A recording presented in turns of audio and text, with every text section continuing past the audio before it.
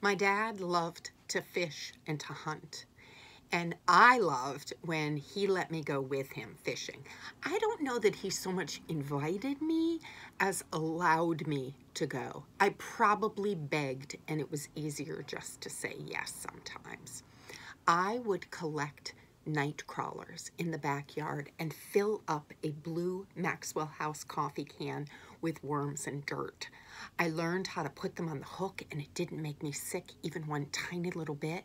And I liked standing there talking to my dad, although he did tell me I talked too much and I was going to scare away the fish. When he told me that I had to take the hooks out of their mouth when I caught a fish, and then when we got home, I had to clean it, I was kind of done with the fishing. He never took me deer hunting, which is probably a very good thing, but he did take me woodchuck hunting one time.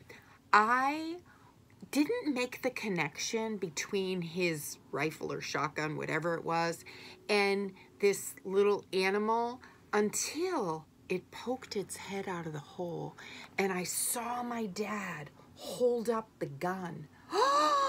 I realized he was gonna kill it and I screamed, "Run!"